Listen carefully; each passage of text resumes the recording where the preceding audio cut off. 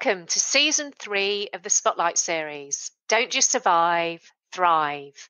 Season 1 was launched to help people through the pandemic by talking to a variety of experts about topics such as psychology, finance, and health. Season 2 focused on more work-related issues, including HR, marketing, and leadership. Now it is time for Season 3. Season 3 is centred on the IT industry, specifically tech startups. There are also career spotlights where I talk to senior IT people about the secrets to their impressive career journeys. My name is Nicola and Steph, founder of JJP Talent Solutions, an Australian IT recruitment company. For over 20 years, I've helped tech startups and innovative SMEs to attract, recruit, and retain technical talent.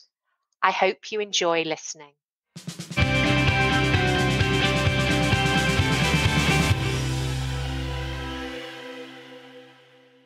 I'm delighted to introduce Steph Khalil. Steph is the founder of an early stage startup called OnRoute App and is in the last cohort of the Activate program with River City Labs. Today, we're going to talk about the challenges of being an early stage startup founder and Steph's plans for the future. Steph, thank you for joining me on Season 3, Episode 4 of the Spotlight series, Don't Just Survive, Thrive. Thank you for having me.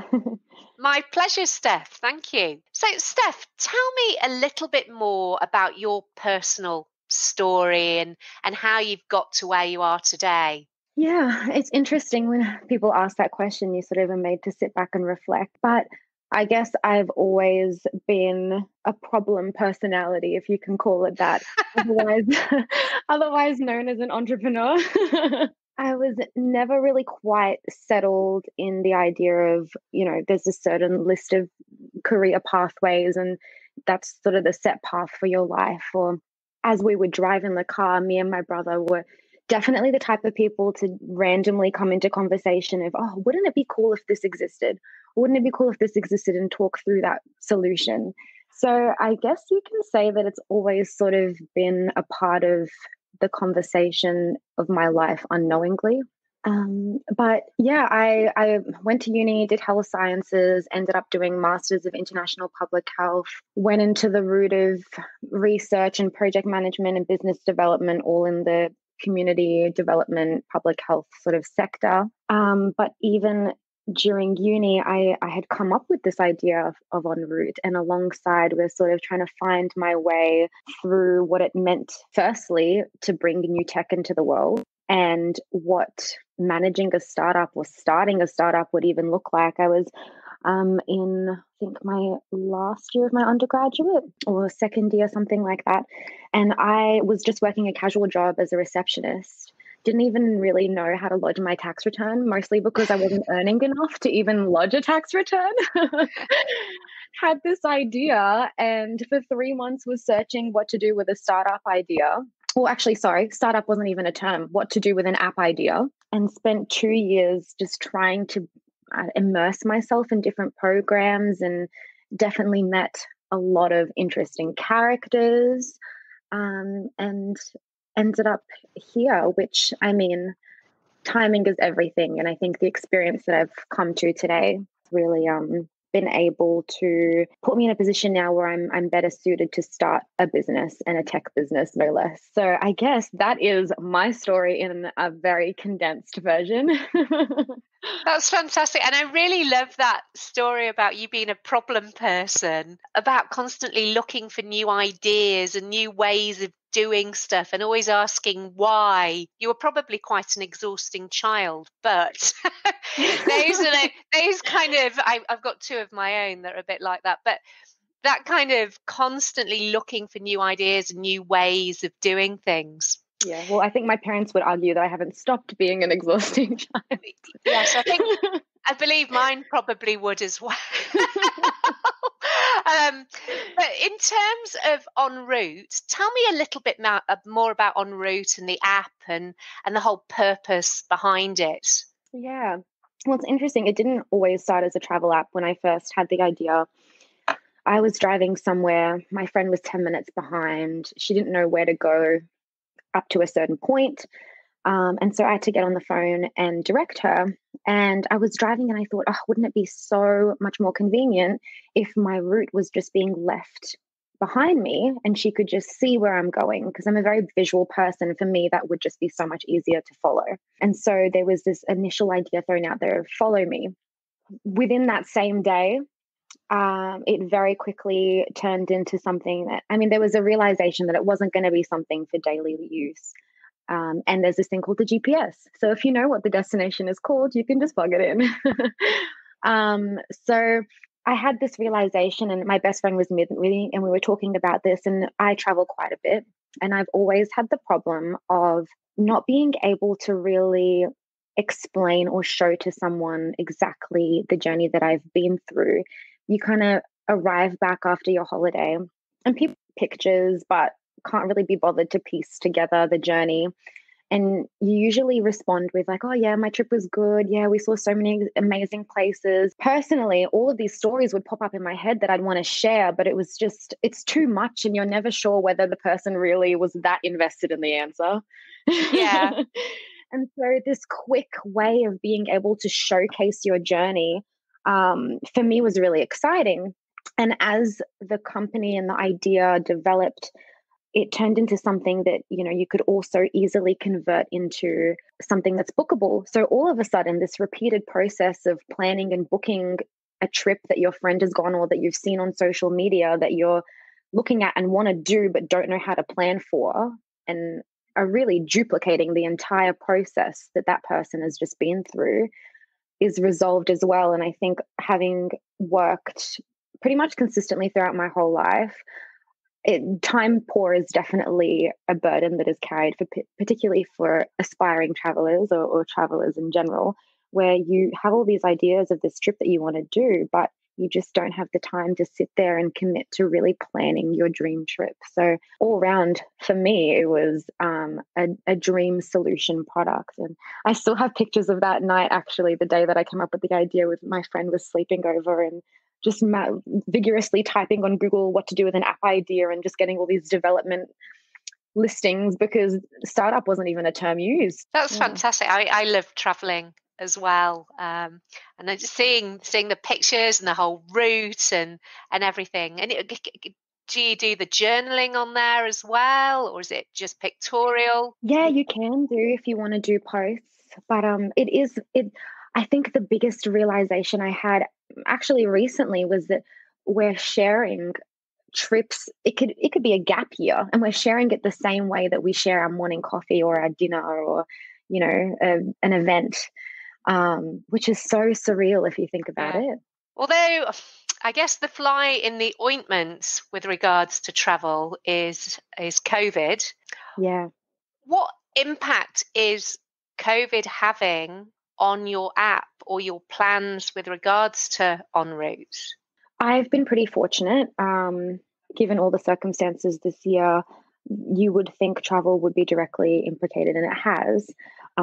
But where we've had benefit is that we have the opportunity to actually bring awareness to local tourism. Being able to map out a road trip through Queensland, and even incorporating Indigenous tourism and more unique experiences. And once it's placed on a route that someone else can pick up and look at for them to also experience, all of a sudden those more unique travel experiences that maybe seem like a lot of effort to research are placed in a way that actually is a lot more accessible. All of a sudden, an Indigenous tour around Brisbane is something that you maybe wouldn't have searched for, but it being placed in that route, it's like, oh yeah, actually I really could do that and experience things in a different way. Or a jazz bar, or an art class, and different experiences that you maybe wouldn't have thought of placing in your journey. That travel is very different and personal for different people, but what makes that experience full is different for everyone and means something to everyone.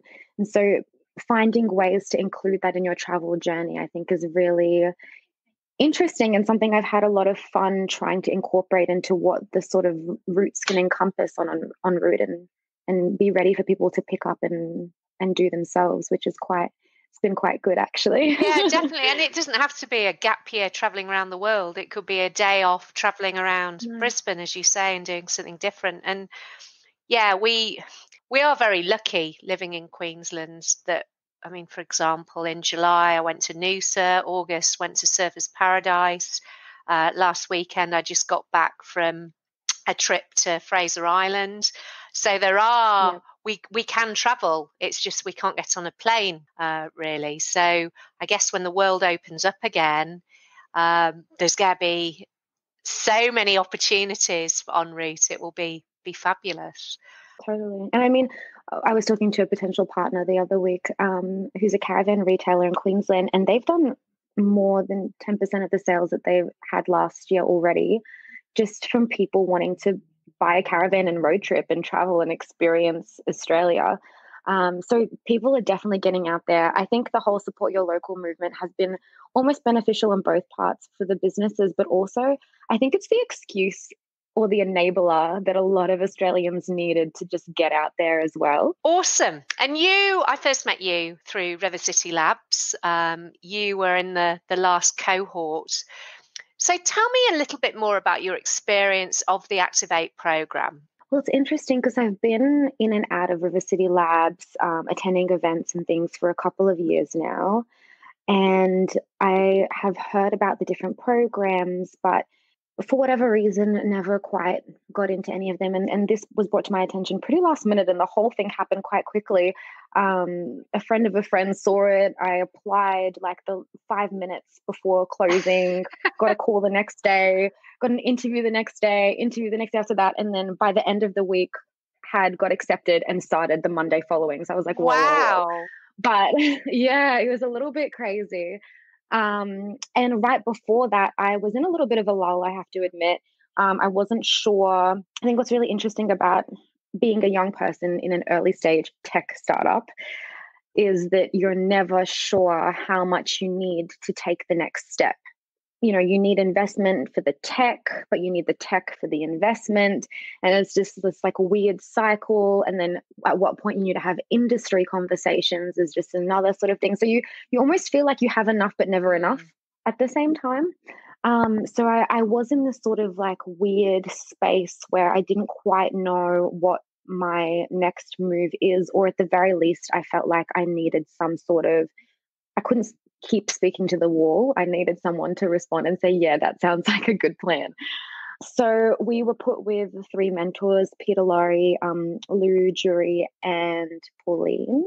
And so they were really, really good about everything from the get-go. They were very welcoming, very, I think I just felt a personal sense of like they were excited to be on the journey with us.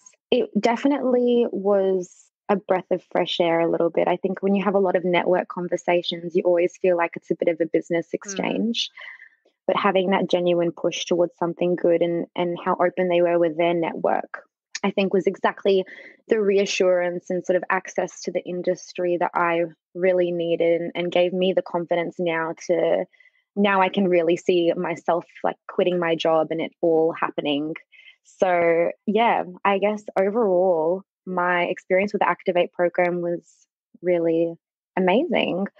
But like anything, it's how much you put into it. They would never push for mentor appointments with you weekly or anything like that. It was totally up to the startup founder. And so how much you get out of them is really up to you.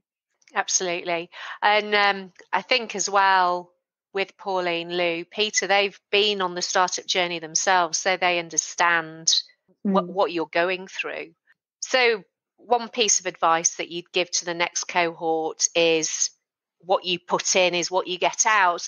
Is there any other advice that you'd give to people that are joining the Activate program now and in the future? Yeah, I think other than that, and I guess part of what you put in is what you get out, is the headspace you have going into it. You're there to learn, and you're there with the mindset of maybe there are things I should do differently or do more of, or maybe I'm not being honest with myself about how much I'm putting in certain areas or whatever it may be. But I think being open to criticism, but also being aware that mentor whiplash is 100% a thing. You know, one mentor's perspective on a good approach compared to another mentor's perspective on a good approach for the same thing can be different. And I guess I would say that if you are the person that knows your company the best and knows what you want to achieve the best, and if you think that there's a decision that is going to go against the values that you want for your company and for yourself, then there is no harm in standing by that. But yeah, it definitely, your ego is going to get bruised, not even just within this program, but along the whole startup journey. And knowing yourself and knowing when you need to sort of accept that and make a change within is important as well. Yeah. So be open to feedback, to criticism, but still be able to stand fast to your values, your vision, etc. So knowing which advice to accept and which maybe not to take on board. Yeah. And I guess depending how early you are on the journey, Yeah. you'll make some mistakes with both of those things. But yeah, it's all a cycle of learning. Definitely.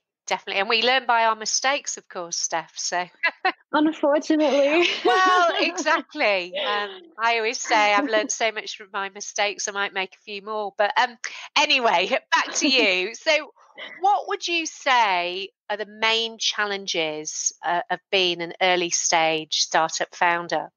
Yeah, well, talking about making mistakes, being in tech is really difficult, especially because of how, I wouldn't say especially because of how young I started, but it definitely brought some circumstantial challenges in the sense that I didn't have any money at all. I was probably just making enough to like buy meals when I went out every fortnight or something. Like I wasn't really making a lot at all. And you haven't really been in the world enough to have started a network or know where to go to for that. And so I ran into the cliche problems of like how to find your tech and how to fill the skill set gaps, or how to, whether it's by someone else, or how to fill the skill set gaps yourself. And how do I even get to a point where I learn enough to do all of that? And so I think skills and network, I would say, are the two biggest things in what makes a startup successful, other than, you know, your commitment and your work and honest work in making that startup happen. And so I think for an early stage startup, having been young and not really like having any of that, starting from genuinely the ground up, like this was the beginning of my career in anything. So I definitely had a lot of challenges in that. I would say that in any kind of challenge, not to be so hard on yourself, because it is true, you do learn from mistakes. And I always, it's funny looking back because I always used to say, I'm watching all these people making mistakes. Like I'm determined to be the person that doesn't make that mistake. And then you end up in that same place. And like the reason why so many people get into problems with botch tech in their first version is because they usually don't have enough money to get a good quality tech done up, or they haven't met the right person that can do that for them. And these things take time, and it takes you putting yourself out there, and you learn more about people and you learn more about yourself. And so I think over time, it's kind of like, it's weird, but there's so much like crossover between dating and having a startup. It's so weird, but like you really tend to like develop an understanding about what you know about yourself and what you know about other people and how to make things fit to make your business work. And yeah, so I think challenge is a perspective thing. You're always going to make some good decisions, some bad decisions, some things are going to be timing. But if you're working towards building a good team, filling that team with the skill set that you need, and you have a plan and you have a future, challenges can just be minor setbacks, I guess. And I really like that analogy. It's like dating, which is quite interesting. So bad. You know, your first couple are like meh. Well, you have to kiss a lot And of then you know what you want. frogs to meet your prince, so to speak. So you were young, relatively inexperienced. I don't think you are from a tech background. No, that was the other thing. Yeah. And being a young woman, did that have more issues, or was it just being young and not having that technical background as well? Yeah, it's an interesting topic, and I think it is talked about a lot, and I've had to delve deep. I guess when you are a young woman and you do notice things sitting across the table from a 50-year-old man who is an investor and already feeling a little bit young and inexperienced, and you do have this feeling of, is he gonna look at me like I'm just like the typical cliches of like I'm gonna be too emotional or too naive or too whatever as like a young female, and just not being taken seriously. Mm. And it does make you delve deep to say, do I have a chance here?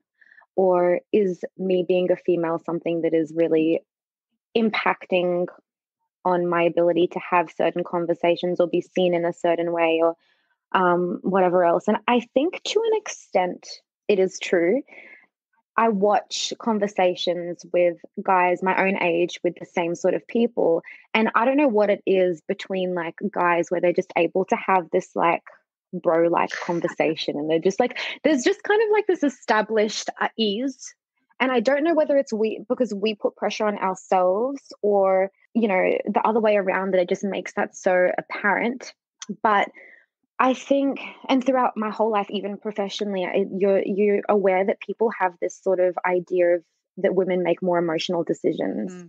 And so I will notice in a conversation with a man, I do try to come across a bit more grounded and logical, and have it more together, if that makes sense, because I don't want them to feel like I'm just this young girl that is going to not make thought through decisions. And I think as well, it's probably six of one, half a dozen of the other, that there is a kind of bro culture to a certain extent. But I think women put it upon themselves that they're questioning themselves as well and need to be a little bit more confident, or be more confident in their approach. But I've got quite a few videos and articles that I'm writing about that very subject, so look out for those. Yeah, well, I think it is a stigma, but at the same time, I would say to any female entrepreneurs, it may be the case with some people that you are being looked at as maybe a little bit more naive, or, can't handle themselves, or will be swayed easily, or like be affected more easily, or sensitive or emotional, whatever it may be. And that's fine. But I mean, it's not fine, but it's life to a certain extent. You're not going to change that conversation if that person is thinking that way already. Yeah. But what I will say is it's the same. You get the same response if someone, I mean, my platform is predominantly social initially before we bring in the booking platform. And so there is no income until that second phase. And I've had a lot of conversations with investors that don't get that there's value in having that social platform free, and that there should be an income earlier on. And from their perspective, that is a silly business decision. I know the value in my product, and I believe in bringing that product to my customers in that way.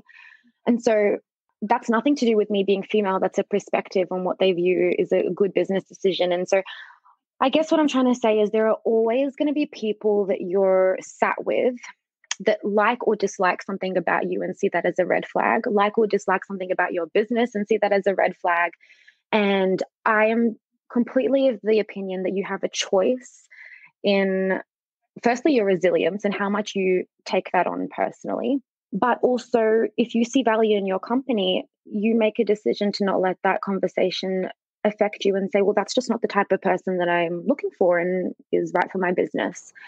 And so I think regardless of whether you're female or not, yes, you might be be on this receiving end of maybe different sort of responses based on that. I do believe it's getting a lot better. And I personally haven't experienced a particular situation where I've walked out thinking this is totally because I'm female. But regardless, you're going to have to wear some stuff and you're going to have to wear some pushback and criticism. And not everything is something that you should take on board. Sometimes it's just a difference. So, yeah, I think giving too much power to that is the reverse as well. Yeah, definitely. And I'm glad that you brought up about the commercialization and the funding of your startup as well, because that was my next question. How are you funding your startup, and what are your plans moving forward? Yeah, so it's been self-funded to this point, Yeah. which has been interesting, a little exhausting. I've been blessed that I have been able to sustain it. A little bit of help from family and friends pool, which I'm so thankful for as well. But I am going out for investment at the moment, so that's sort of the next step. So hopefully not too much longer. Perfect. And best of luck with that, because I know it is obviously hard work. And so for the next 6 to 12 months, what are the plans for OnRoute? Where do you want it to be? Where do you want the app to be? Yeah, well, it's exciting at the moment. It is in development. So we'll be getting a product out shortly, having some conversations with industry partners. And yeah, it's just all happening at the moment. So hopefully in the next 6 to 12 months, people will have the product in their hands and can be recording their travels and sharing their experiences and, yeah, starting to build a community. That's fantastic. I can't wait to see it all. That's really brilliant. Yeah, me too. And Steph, what is your end goal? Where do you want OnRoute to really go? It's funny because it has been a part of my life for a long time, and I think it has a lot of potential with the booking system. Yes, but I come from a humanitarian background as well, and it's something that's very close to my heart.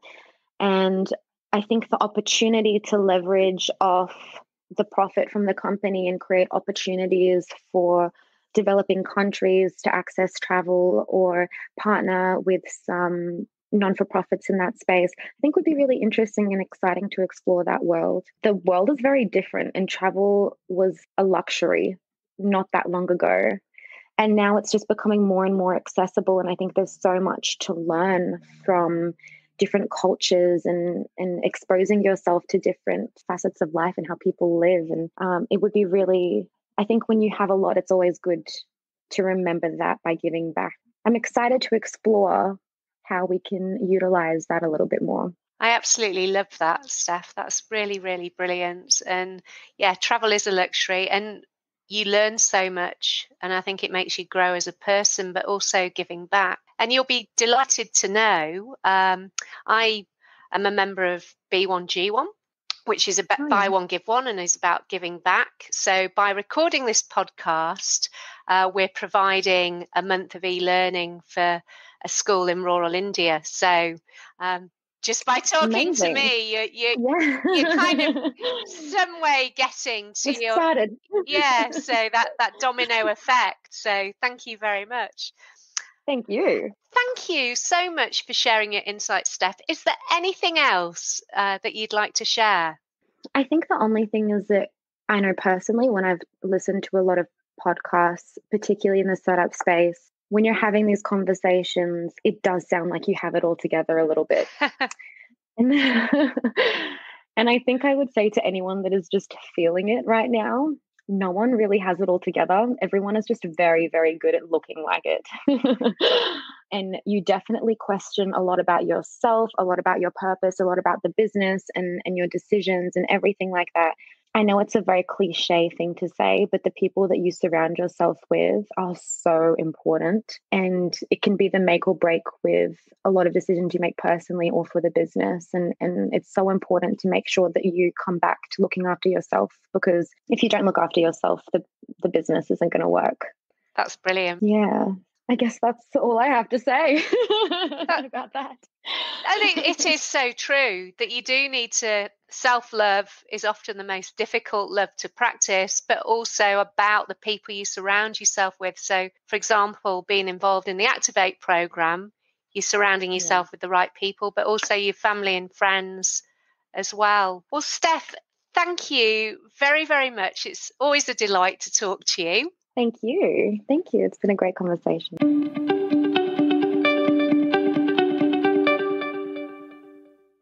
I hope that you enjoyed this episode. Please remember to subscribe, rate, and review. If you're looking for career advice, your next career opportunity, or to grow your tech team, then please call me, Nicola Steele, on 0499 773 546, or go to our website, jjptalent.com.au. The Don't Just Survive, Thrive podcast is part of the Spotlight series, which includes the YouTube channel Spotlight on Software Development.